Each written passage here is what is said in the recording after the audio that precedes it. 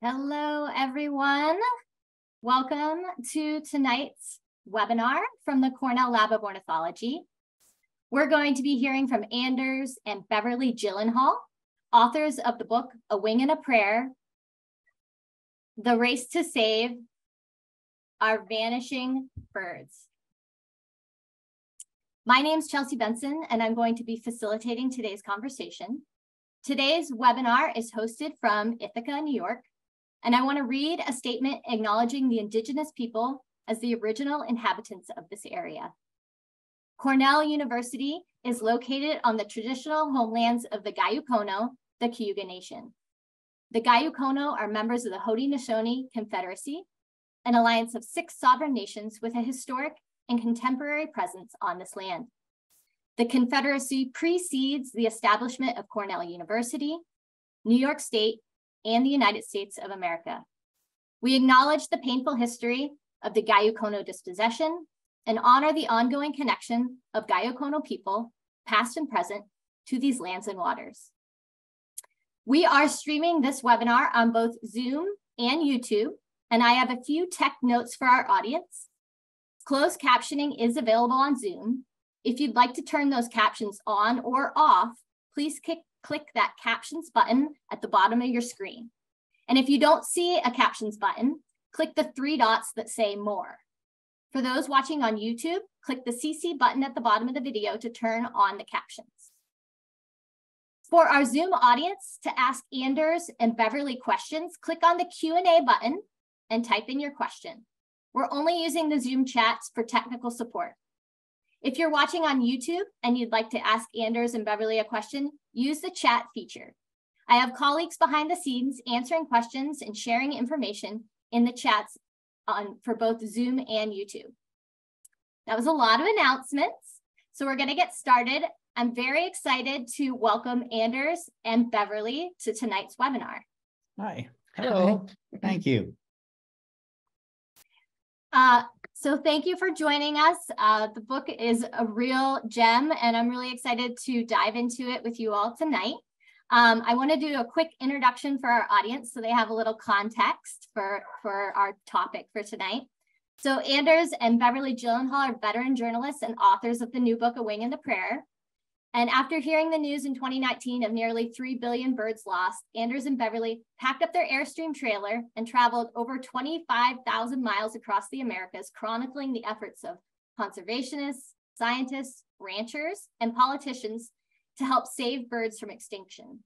Some of their stopping places on their journey intersect with the lab's own research efforts, including Director Emeritus John Fitzpatrick with Florida scrub jays in Central Florida, researcher Connor Wood with California spotted owls deep in the Sierra Nevada mountains, and here in Ithaca, New York, with researcher Adrian Doctor, who uses radar to forecast bird migration, and with staff from Merlin and eBird, whose efforts help fuel research and conservation around the world. So Anders and Beverly, they're going to take us on their journey, and they have some lovely photographs to share, which they took. And they're going to share their discoveries, and we're going to follow up our session with a Q&A. So like I said, if you have questions for Anders and Beverly, please put them in the Q&A on Zoom or in the chat and YouTube.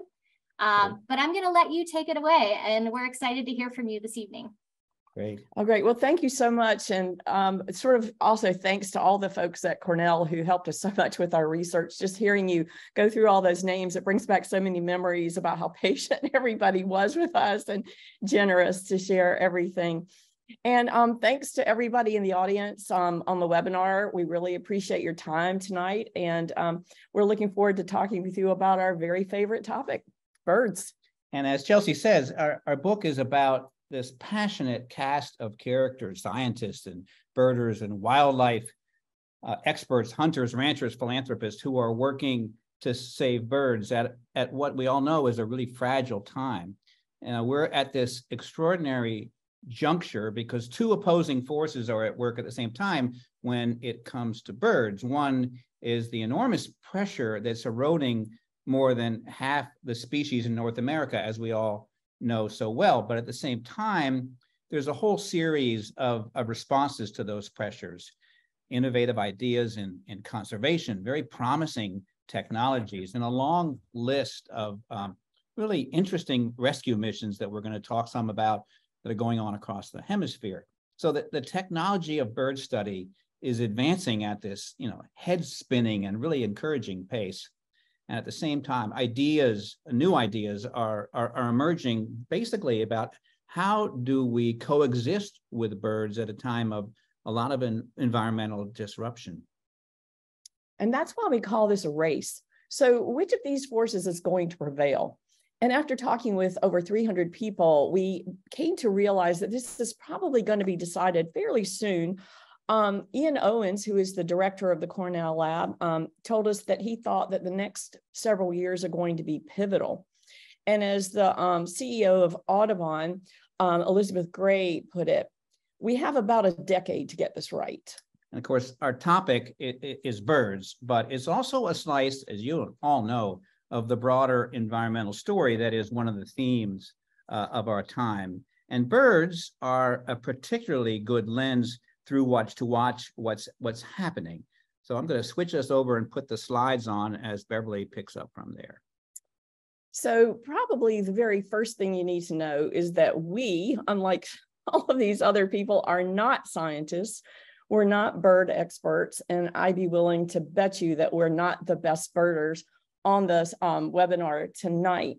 But what we are journalists and storytellers. And what we really wanted to do with this book was to translate the breadth of all of this information that we found into stories that we hoped would resonate with all kinds of people.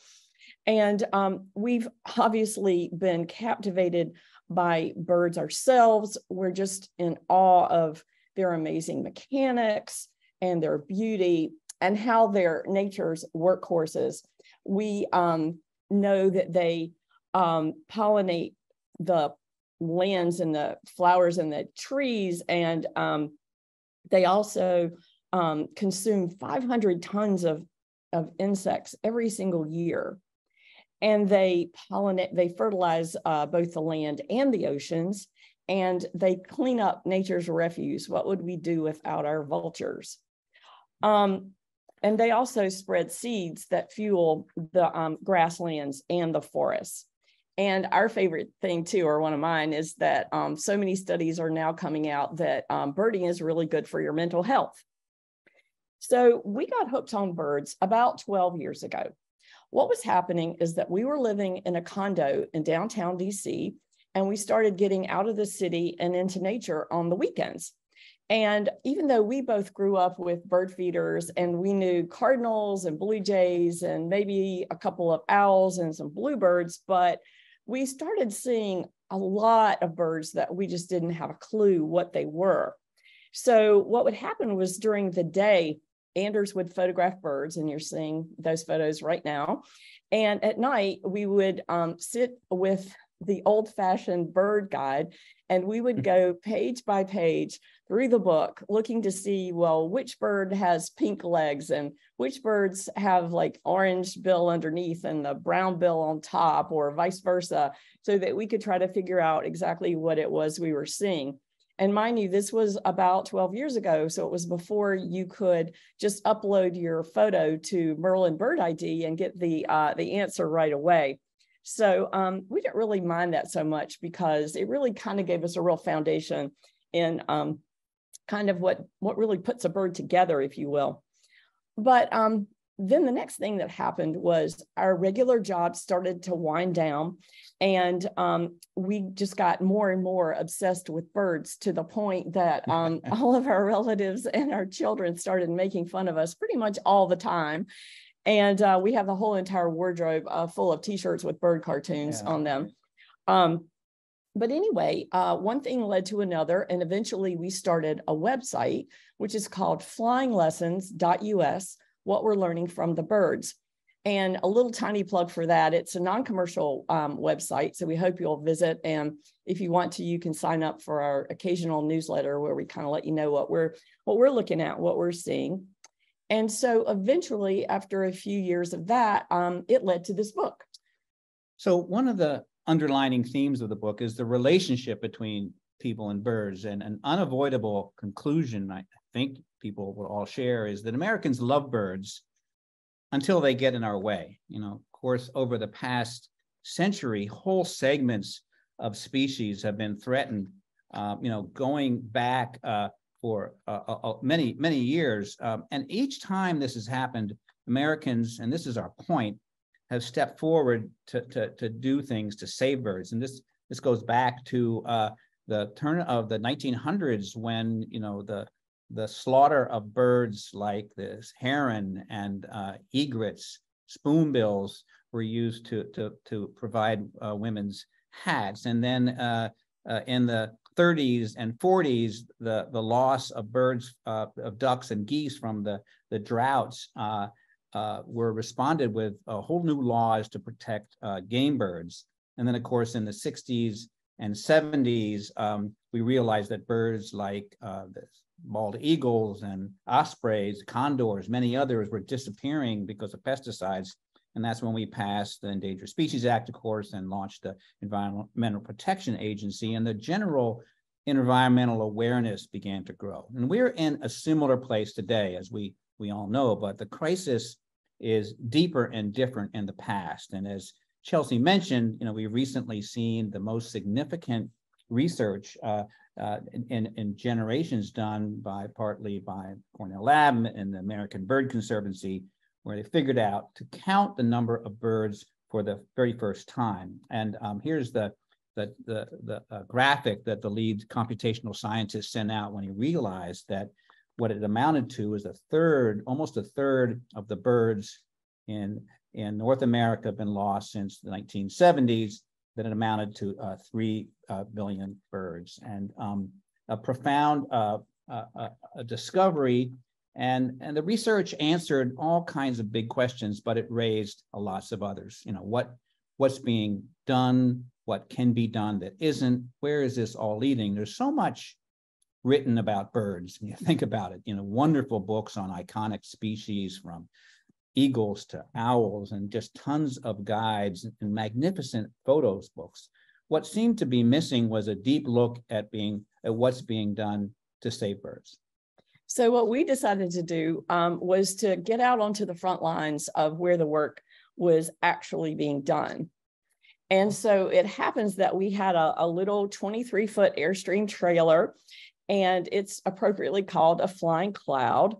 And we converted it into a mobile office. We sort of took out part of the seating and put in our little desk, and we got rid of extra clothes and filled the overhead bins with file folders, and even made room for a little printer underneath the little table there. And if you don't count the bed and the bathroom, it actually has about 50 square feet of living space. And I have to interrupt here and just say, this makes it look better than it actually was, because this was a photo taken by a friend that's a photographer. I think it was a wide angle lens, and the beautiful background. It was pretty crowded. But we still managed somehow. So we started out from our home in Raleigh, North Carolina. And then we went to Florida and drove all the way across the country to Wyoming, and then on to California. And eventually we put the Airstream in dry dock for a little while, and we traveled to Hawaii and Ecuador. And so we want to touch on a few of these mini stories to give you a sense of the rescue missions that are going on across the Americas, and what our birds are really up against, and also how fascinating and complex this work is. And most importantly, what are the prospects of having a real impact? Yeah, and so these are real quick looks at stories that we go into far more depth of on a course, starting with the Florida grasshopper sparrow, which is, as many of you will know, the target of kind of a desperate scientific intervention after it dropped to just 44 remaining birds some years ago. This is the first story that we tell in the book, how the scientists kind of coax the birds back into health by breeding chicks in a laboratory setting and then planting them out on the prairie. Here's a group of scientists heading out with the first group of these chicks, and then watching over them like, helicopter parents. The numbers are slowly rising, but the sparrow saga is also an illustration of how very much energy is being spent on the far end of extinction, and that's a policy that's probably going to need to change with so many birds in trouble. And that's one of the issues that we dig into in the book. So, excuse me, I really love this little puffball of a bird. It's the cerulean warbler. And we talk about this, the cerulean warbler in our book to really touch on the specific story of songbirds and the migration. So the cerulean starts his journey up in the Appalachian Mountains, and he flies all the way down to the coast of the Gulf of Mexico and over to Colombia and Ecuador. And the cerulean is one of about a third of North America's songbirds and other birds that migrate to Latin America twice a year. And so we're going to show you a few more photos of some of the other songbirds that migrate. They're all nice, wonderful little puffballs. This is one of my favorites back here. Go back for just to have a second. The prothonotary warbler. He just kind of glows. He's so beautiful. Anyway, so as we began to look into more of this, we realized that a lot of these birds travel over as many as 12 different countries in their twice-a-year migrations. And we came to think about them sort of almost like children of divorced parents that don't always get along with each other. And when you think about it, we have custody of these birds for about half the year, and we just can't control what happens to them when they're in the different countries of Latin America and South America that don't always have the resources to spend on conservation that we do. And so we realize that these are some of the most difficult, the toughest birds to protect, but they're also some of the most important. If the hemisphere's birds are going to flourish, South America has got to be involved. And we're becoming to realize this just as more and more philanthropic money is going into these areas and starting to flow into the Southern Hemisphere for protecting land that has never been protected before. And this is a longstanding story, of course, issues that have been percolating for a very long time. We think there are some promising new developments. And of course, to make one more point, which is that when these birds, our North American birds, get down there, they join this massive, wonderful gallery of almost 3 times as many birds in South America, from toucans, tanagers, another tanager, flower piercer, just endless numbers of hummingbirds, of course, like this train bearer. One of the biggest challenges birds face, of course, is how they thrive on diminishing chunks of habitat almost everywhere. And that's the challenging of a fascinating project that's underway, trying to stabilize the Florida scrub jay. It was good to see him on the front opening slides.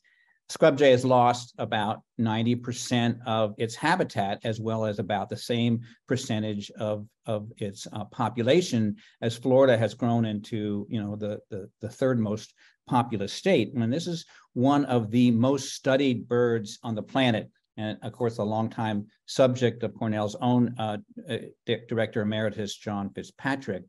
And this project that we write about is run by the Archbold Biological Station in Central Florida, hooked tiny trackers into all of the relatively young birds to figure out what exactly they did all around 24 hours a day. These birds don't migrate, so trying to figure out what exactly they are doing, and in order to figure out what kinds of habitat and food, plant conditions will make them possible to make the most of that land. And the result is a blueprint that's being formed to try to protect this bird. It's the only native bird in Florida, but it's also a plan that can be used on many other birds as this is put together. So this is the California spotted owl, and he is the subject of the world's largest project using the science of sound or bioacoustics to rescue birds. So the spotted owl lives high up in the Sierra Nevada mountain range, in places that are so vast and remote, they're nearly impossible to even drive through most of the time. So under the direction of Connor from the Cornell lab, scientists have figured out how to set up recorders across millions of acres of forest land. They basically go out and strap these recorders to the trunks of trees, and within a year, they'll have 1 million hours of sounds, because if you think about it, owls hoot. So they are easy to hear on these recorders. And then the lab figured out how to use artificial intelligence to go through and analyze all of these sounds and exactly pinpoint where in the mountain range the owls are. So there's a lot behind this story that it took to try to protect the birds, but it's an example of one of the really powerful newer technologies that is so useful for birds, because they are constantly singing and calling, and so that's a way to track where they are in places that you otherwise can't reach. And once they figure out where they are, they can go in and take other measures to stabilize the birds. And we talk a lot about that in the book as well. Some of it's not so happy, so we'll let you see that for yourself. So the largest and probably the most unusual conservation project in the country right now is in Hawaii. Researchers are trying to figure out how to save the last of the native forest birds, like these honey creepers, iwi and akea pola'au, and here's the palila. Hawaii, of course, is the world's capital of extinction. It's just overrun, particularly inland, with invasive species of pigs and cows and mongoose and rats and cats. It's a long list that has decimated the land and the birds that already have lost 2/3 of the original 140 native birds in Hawaii, and 15 of the remaining 17 honey creepers are losing out to malaria.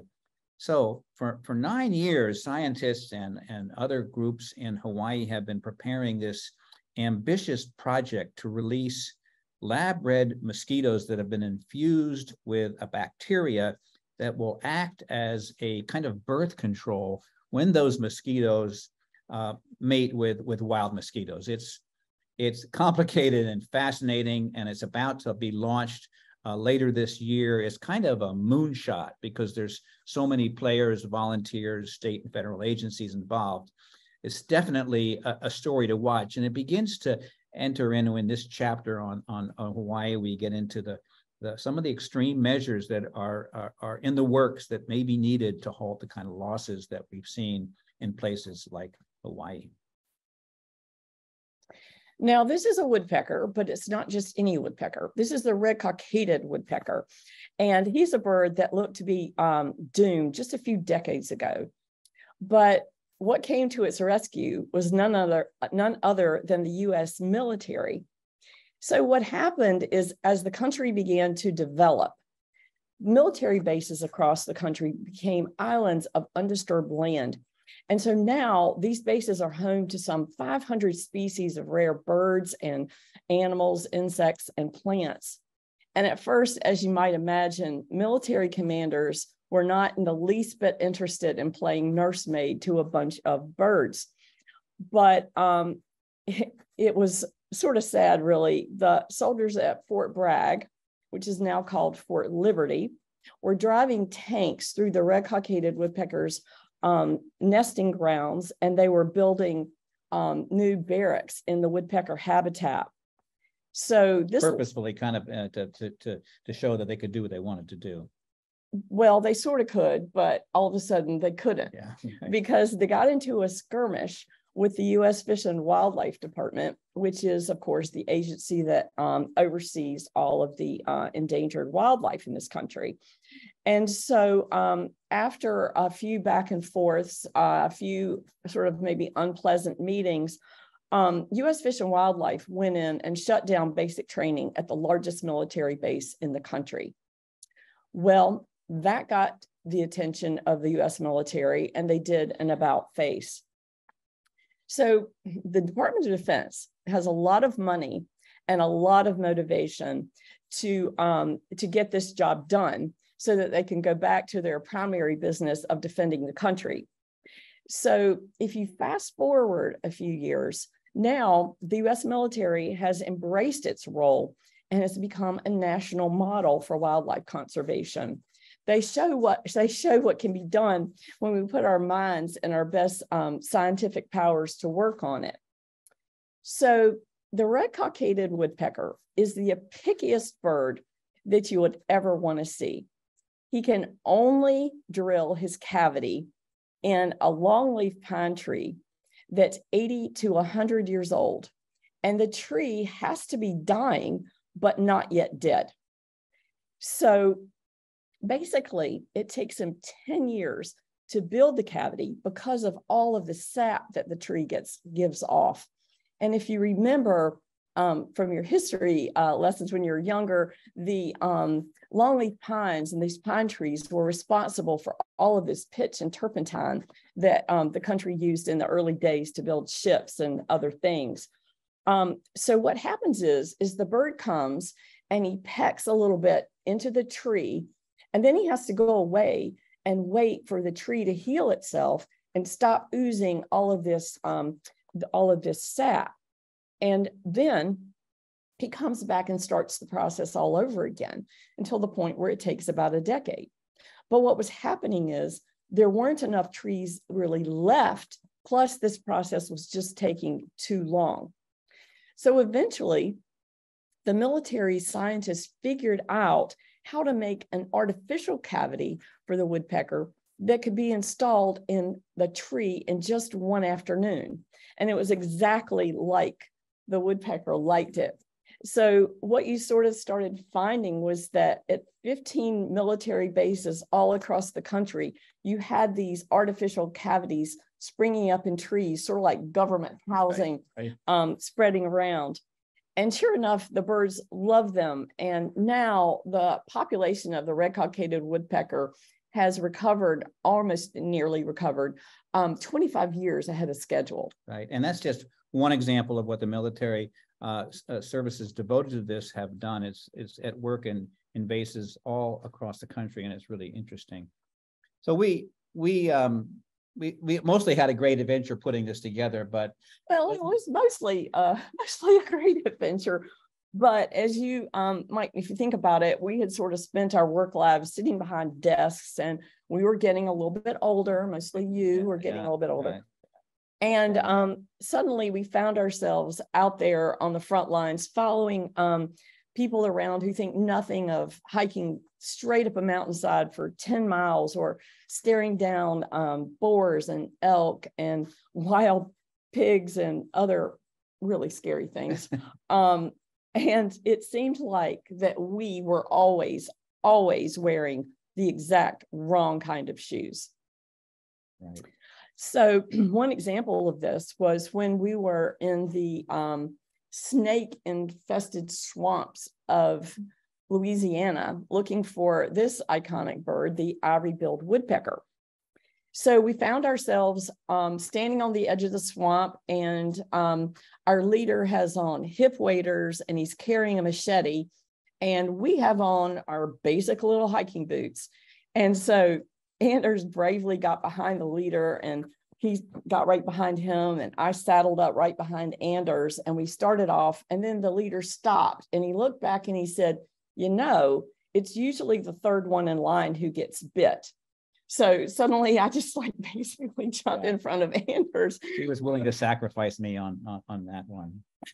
Right. But, you know, it wasn't until we got to Hawaii that things really got a bit drastic. Right. So in Hawaii, we went way up into the interior elevated regions to watch a project where they're trying to save seabirds, including this great shearwater that nest way at the highest elevations. And we went that day to meet with the scientist Andre Rain in the island of Kauai.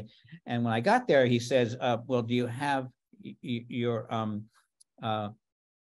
spiked heels on your boots? And I said, no, I didn't. He said, well, we'll find some for you. He looked around his offices, didn't find any, and then said, well, we'll be fine. Let's go on up. So we head up into the mountains, and we were following this dirt path along the edge of a cliff that drops right down 3,000 feet to the Pacific Ocean glistening down below on a beautiful sunny day. And everything was great until it started to pour rain, which often happens in Hawaii. And suddenly that path turned into a mudslide. I'm grabbing onto different branches, trying to keep from slipping and sliding right on the edge of the cliff. And Andre turned around and says to me, listen, if you're going to fall to the right, because if you fall to the left, it's all over. We did not fall. We managed to survive that, but it drove home how perilous it often is. There's folks that are working out in the far edges of this work where the birds are often in need of this kind of research, and it's quite a challenge and very impressive. And we were really interested in seeing all that. In the second half of the book, we look at the broader issues surrounding the future of birds in North America. What's going on that can help not just individual species along the lines of what we've been talking about, but the wider expanse of birds. And there's good and bad news here. And we devote a full chapter on the growing realization among a group of ranchers and farmers. And here's one of them that we told the story of out of Kansas, that have realized that if they make room for birds on their land, it's not only good for the wildlife, but it can lead to a more productive and even more profitable operation. And that's a key concept that is slowly catching on and is terribly important, because grasslands, of course, are where some of the deepest losses have been.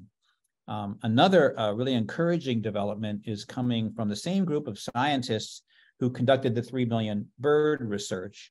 And they got together after they had put that out and said, we've got to do more than just report the trouble. So they put together a project called the Road to Recovery that is currently raising, it hopes to raise $50 million to put more emphasis on basic research and take a lot of these impressive technologies that we're talking about and spread them more broadly to species before they approach extinction. This is Pete Mara, who is head of Road to Recovery, and here's John Fitzpatrick in the lab. He's part of the advisory group on this. And there's another really important lesson that can be had out of the game bird conservation successes that ought to be used on other species. And for generations, we've had this remarkable model that's working with this segment of birds, largely because there's strong political support and there's money coming in. The key, of course, is the flow of billions of dollars, to date, $17 billion from the sale of ammunition, guns, bows, and arrows that enable the protection of breeding and migratory grounds. And it's built this network in addition to that of wildlife refuges and research that needed. So game birds are up, populations are up more than 50% at the time when so many other birds are in such dramatic decline. So what does that tell us that we ought to be trying to do with those lessons? And at this point, I'm going to turn our sharing off and just talk a little bit. So that's really the good news. And A Wing and a Prayer also lays out sort of what still stands in the way. And at the top of the list, of course, is the continued loss of habitat, followed by the ambivalence that our country has really always had about devoting resources to wildlife management. There's also still struggles between economic interests and conservation needs. And really, the sad fact is that our state and federal conservation system has failed to keep up with the pace of these losses of our bird populations. And it's pretty clear that the leadership that's needed here is not likely to come from our political segment or government agencies, as it has done in the past. Congress has proven largely unable to make decisions on this front. And the country has, meanwhile, allowed the Endangered Species Act, which turns 50 this year, to become so underfunded and backed up that it can take years and sometimes decades for a bird or other wildlife just to get an assessment. You know, the system that had been the world's model now seems built for another time, and it's a time for serious consideration of reform. And a good example of what's not being done, the most significant legislation in a generation that would help badly needed monies to flow through state agencies, that's the Restoring America's Wildlife Act, has stalled in Congress in the US Senate after passing the House, despite 10 years of work by a bipartisan coalition in support of this idea. So a lot of the leadership is coming from other places now, including major nonprofits, of course, the Cornell Lab and Audubon, and also the American Bird Conservancy, the Nature Conservancy, and Ducks Unlimited, just to name a few. And philanthropies that are responding especially to the challenges of climate change are also having a big impact on birds at the same time. And most significantly, birds are, as we all know, and I think Cornell's at the center of this, drawing more public interest than ever before. And that's partly because of the pandemic taught us to look outside, and you've seen this big surge in interest. But the last, comprehensive study found that more than 50 million people consider themselves bird watchers, and that's a number that's probably quite a bit low since it was several years ago that happened. And a great example of this is that more than 900,000 people are using the lab's eBird app in what's become the largest citizen science project in the world. eBirders have now submitted 83 million checklists of the birds that they have seen. And the lab's Merlin sound idea is absolutely spreading like wildfire to help people figure out what species they're hearing. Everywhere that we have gone, when we've been talking with folks about our book, people are just raving about sound ID. We, in fact, have our breakfast to it just about every morning when the weather is nice, listen to the birds. We've been also really encouraged by the partnership between the New York Times and Cornell that's producing a steady flow of coverage and helping the lab to expand its eBird database. So we end up hopeful that this country will take advantage of what is clearly a unique moment, a time when the knowledge of birds is deeper than it has ever been before. The powers of avian research are accelerating, and we're seeing the responsibility for playing a role spread beyond the sort of traditional scientists, wildlife professions to farmers and ranchers and hunters and birders and private landowners, which is really important. So we're basically at a time where anyone who's willing to help birds can have an impact.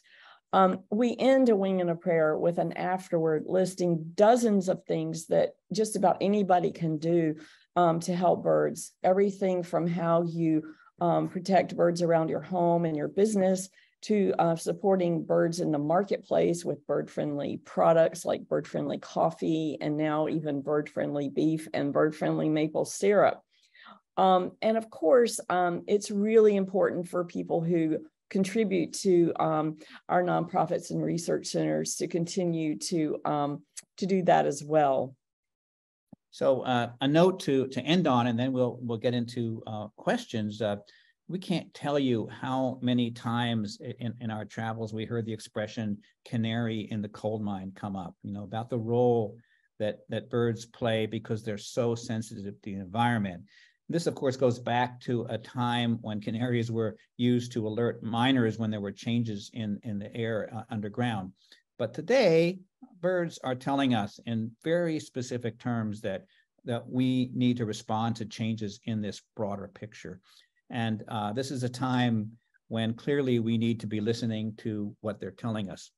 So thank you so much for joining this webinar, and we'd love to get into questions and thoughts on all this. Great. Thank you, Anders and Beverly, for that great presentation. A lot of people were marveling about the photos. So I'd love for you to share a little bit about the photos. Yeah, so the photos is something I've loved photography since I was a young reporter years ago. And when digital photography came back in a big way, not too long ago, the abilities to shoot birds have advanced tremendously. So I just got really deep into that, and everywhere we go, I would take pictures. Now, what's so interesting to me is that I am not alone. There's tons of, amateur photographers out there now taking pictures of birds. And I think it fills the internet with a way to look at birds, and I hope help birds in a certain way. So I work under the theory that if you shoot enough, you might get a good picture. so that has been a big part, an enjoyable part of all this. That's wonderful. One of the first questions that popped into the Q&A, they were wondering, you started your birding journey. Did you have a certain spark bird that just kind of hooked you into birding, or was it just like a gradual descent into birding madness that we all get? Yeah. Well, what really happened for us is that we were camping. So we were out in the woods, and all of a sudden we were just surrounded by the birds. Just there they were. And it was kind of like being kind of in the pandemic and microcosm, because we were just there. It was like, oh my gosh, what are these? But what started us really on the road and chasing birds was probably that little prothonotary, the little gold ball that you saw. We just really had to see it, and so we really kept going until we did. And we've written about and shot endless pictures of prothonotaries just because they just glow like gold. Yeah. So that was probably our spark bird. Oh, that's great. So one thing that I was curious about, everything's so digital right now. Like we use Zoom and we conduct meetings across time and space, but you decided to pack up your Airstream and take this wild journey. What was it that made you want to go into the field instead of having meetings or reading books? I mean, you did all those things too, but what was it about getting out there? Well, basically, we've been journalists and feature writers, mostly me features, but Anders also some in his career. And there's just nothing like being out there and just being with somebody and really seeing what they're doing and being able to, like, the more you see, the more questions you have. And of course, kind of selfishly, it meant that we were going to get to see some of the most amazing birds on the planet. That didn't hurt at all. Right. The more time you spend with people, that's where you really get the story. We wanted to bring, there's a lot of information out there, but the challenge is to tell a story, which is the challenge of any book like this. So we were trying to be able to develop the narratives that you can only get by hanging around people until they're tired of you. Some people notice that you've been on a book tour and they've seen your presentations and they want to know, like, if you're still touring and if you might be showing up in a city near them. Is that on your website, or how can people find that? And on our website, we have a section called our book, our new book, and it's got a list of where we're going to be. We're slowing down a little bit now. We just had a wedding of our youngest, so that took us off the road for a while, delightfully. But we do have a number of dates planned for the fall, and they're on the website. Great. I'm just adding that into the chat so people can go and see it. And I wanted to also say, if people are interested in picking up a copy of your book, that our webinar attendees can get $5 off the list price. So I'm just going to put that in the chat before I lose. And I'm going to put this back up here if I could, and it has a little bit of information. Oh, yeah. Yes, so you've got your website and your Facebook and email. So yeah, thank you for providing that information. I'll pop that in the chat. And for anyone who's watching, the webinar is going to be recorded and we're going to send it out tomorrow with all this information, so that if you have trouble like finding all the links right now, don't worry, I'll compile them. We'll get them to you. There's so many great questions coming in. So I want to kind of get back to some of the questions that people are asking. I got some in email before the webinar, and I wanted to talk about like a hopeful story. So you were in your book, you talked about the bald eagle as like the success story of our time. And the person who submitted the question, they were wondering if that same model is being used with other endangered birds, and if so, is it being successful? Well, the eagle is both a wonderful success story, but also different than a lot of the challenges today, because there was really one single thing, DDT, that led to the collapse of that and other birds, once that was addressed and banned in 1973, that cleared the way. It was followed up with a lot of conservation, of course, but the eagle has advantages. It's our national symbol. It has special legislation protecting it so that that is possible to use when it's threatened. So while the eagle, I think, is a wonderfully symbolic story, other birds without that glamour have trouble meeting that standard. So it is and it isn't, I would say. What do you think? Yeah, I think that's right. That's right. And it's important to note that the eagle now, despite that growth, so we tell the story of how the eagle has now multiplied to the point there's almost 500,000 eagles in Canada and the US. But there just also was a recent discovery that eagles are threatened by lead poisoning that has been spreading, and to almost half of the bald and golden eagles are found to have high levels of lead poisoning. This can cause a slow death or certainly cripple them. And while we have banned lead in hunting ducks and geese, we have not been willing to do that for the sake of other birds, because the eagles will consume carrion that hunters use lead, various game, various shooting and leaving that in the field. The eagles consume that, and that's how they get lead poisoning. So that's something that needs to be addressed and ought to have been addressed. A lot of the people we talked to felt that this was the time to push for that. It's our national symbol that's protected. Yeah. I've gotten a few questions about the Florida scrub jay. And one of the questions is they're interested in learning more about the conservation efforts to preserve habitat. And some people are wondering, like, is the Florida scrub jay, because around here we have blue jays and they're everywhere, and they're easy to track them to your yard. But is that same thing true for a Florida scrub jay? What makes it so difficult to conserve this species? Well, the scrub jay is a bird that likes it where he likes it. And where he likes it is in a very particular type of environment in Florida that is really old. It's these giant sort of sandy, they used to be sand dunes back in the millions of years ago. But now this particular habitat is a part of Florida that you don't even necessarily know exists, because, it's very arid and dry. And that habitat is very particular to certain areas of Florida. So no, you're not going to have a scrub jay probably flying down to other parts of the country, for sure. And the challenge is that that's also an area where a lot of development is taking place. So as we said, 90% of the scrub land has been lost. The challenge with the scrub jay is that the chunks are getting smaller and smaller.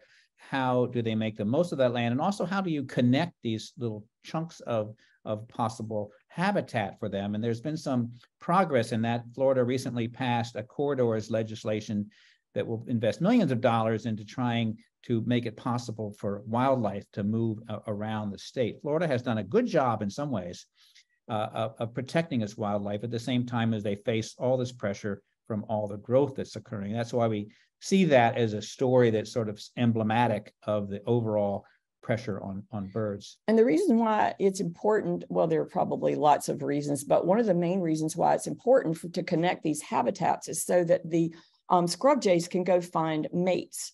And if they don't go out to new territories, then you start to have inbreeding, which really is not a good thing. Eventually leads to a lot of genetic problems with the birds. Lots of the birds. Yeah, they do quite the intricate mapping of the families of the scrub jays. It's pretty impressive. Yeah, absolutely. Another question that I'm seeing was actually about bird-friendly beef, because often we think of beef as a really intensive practice, farming cattle. And so it wasn't part of your presentation, but I love this section of your book where you talked about the Flying W Ranch in Kansas. And I'd love if you could just share with our audience what makes this ranch so special and so bird friendly. Sure.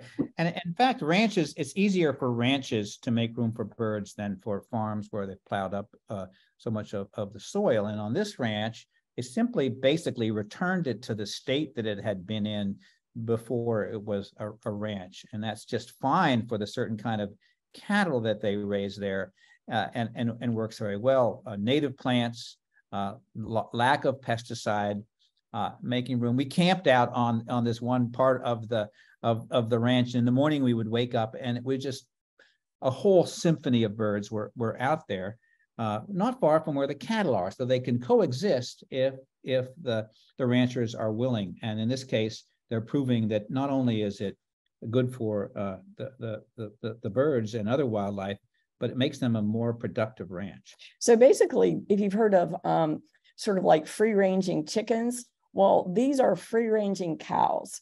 So they're not confined to feedlots at certain times. They really go out and they eat almost all of the natural grasses and the different flowers and these things called forbs, which I didn't even know what a forb was before we started our work on this. But essentially, the cows don't have antibiotics or any of those kinds of things. They just basically eat the natural grasses, and they know what's good for them. So they will actually eat different things at different times of the year based on what they just naturally need. So it's a pretty fascinating story. Yeah. There's a lot of questions about whether in the end you saw so many things that were probably like very hopeful, but also maybe sad and a little discouraging. So in the end, what were your like, did you feel hopeful at the end? Did you feel like, what was your takeaway when you put the book down and you're like, I feel good about the way things are, or ooh? The way we looked at this in the end was that there are all these pieces of the puzzle spread out across this country and into Latin America as well, that can save birds and are saving birds and could help to put some of this back together, at least halt the losses. But they're like a puzzle and they haven't been put together. We don't have the overarching concept that we've had at several points in our history. And that's what we're arguing needs to occur now. And it's not just good for the birds, it's good for everything that lives here. And that's sort of the point we make. Right. And you know, it is time for well, hopefulness, I guess I would say, is the impact that people can have. There are a lot of things that you can do and things that are important to do. And sometimes it's a small thing, like maybe keeping your cat inside. You wouldn't think that, you know, just keeping your cat indoors could be so important. But if people did keep their cats inside and not let feral cats range, we'd save about, what, 2.6 billion birds a year that cats kill for sport, not for food. And another thing that we became aware of was how groups like American Bird Conservancy and Audubon and some other groups, the Nature Conservancy, they have on their website places that you can go and get involved in signing online petitions for legislation that's coming up and knowing what measures are happening. And we really also liked what Hillary Swain at the Archbold told us, is that in the end, all conservation is local. Mm-hmm. So the person who basically goes to the town commission's planning board meeting and, you know, makes a plea for better water quality and basically is just on it in your town. If we all do our part, then these smaller things add up to bigger things. Yeah.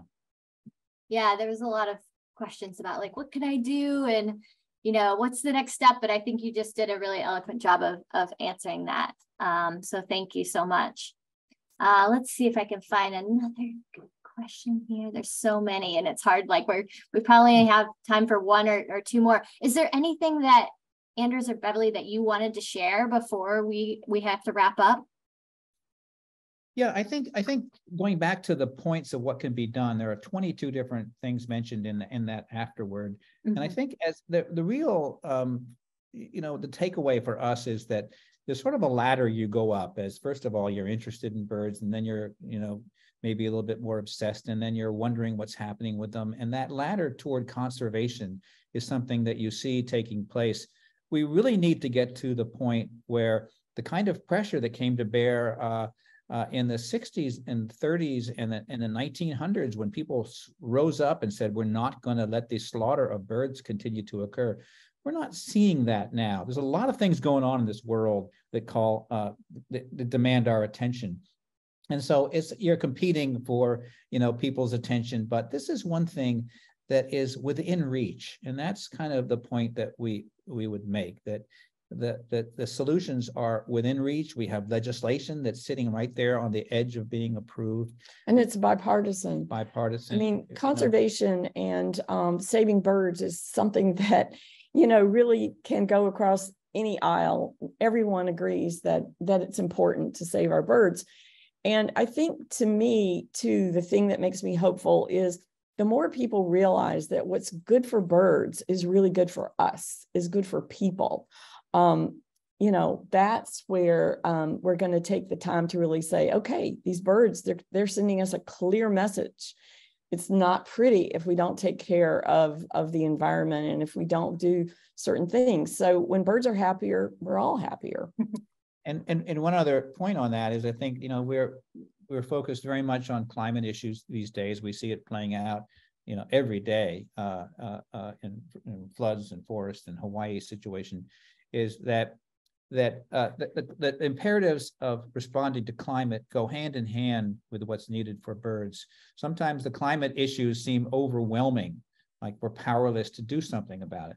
But if you look at this sort of subset, which is what's happening with birds, it's a clear set of concrete things that can be done that do respond to this broader set of issues. So it's kind of a window into seeing what needs to be done, what can be done, and what can have some impacts. Yeah, I thank you so much. One, for writing the book. I thoroughly enjoyed reading it. It was like, a lot of familiar names and birds and learning new things. And I love how you wove the connections together and made it just really quite a work of storytelling that also provides these actionable steps that people can take. So I just wanted to thank you for the book and for drawing attention to this issue in a way that's really approachable and connects people. So thank you for joining us tonight and for talking about your book and for sharing your story and your beautiful photos. It's been a pleasure connecting with you both. Oh, well, thank you guys. Thanks it's been so our pleasure. And thanks to everyone who tuned in. Thanks so much, Chelsea. Yeah. Thanks to our audience for their wonderful questions. I can see that they're very active in the chat and in the Q&A. So obviously it connected with them as well. I'm going to be emailing our webinar attendees tomorrow. So you'll get the recorded version of the webinar. You'll get the link for the discount on the book, the link for Beverly and Anders' website. But I also wanted just to note that these webinars are a free resource from the Cornell Lab of Ornithology, and they're made possible by our members. So if you're interested in becoming a member of the lab, you can visit birds.cornell.edu. And I just want to thank you once again, Beverly and Anders, and our audience, and have a great night, everyone. Thank you. Thank you. Bye-bye. Bye.